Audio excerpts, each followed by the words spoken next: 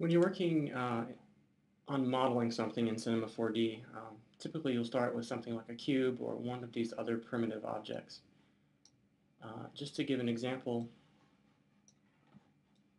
in a cube you have particular settings. If you look at the object settings on this cube, 200, 200, 200, I can change these. And no matter how I change this, it's still a cube object. But what I can't do is use any of these editing tools on the left, edit points, edit edges, or edit polygons. None of these will work on a cube object. And so in order to access those tools, you'll want to make your cube editable. To do that, you can either click on this button, the Make Object Editable, or you can simply press the letter C on your keyboard. And you'll notice when I did that, the icon for my cube is changed from a cube to a polygon. And now when I'm on the Edit Points tool, I can move around the points. And I can grab edges and move them around.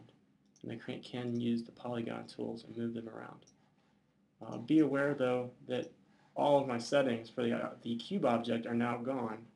So make sure you've gotten your shape the way you want it with those settings before you make your object editable. But now I have access to many, many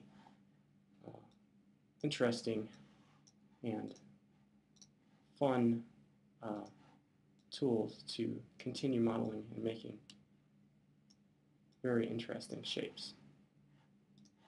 So be aware of the Make Editable tool and use it in your modeling.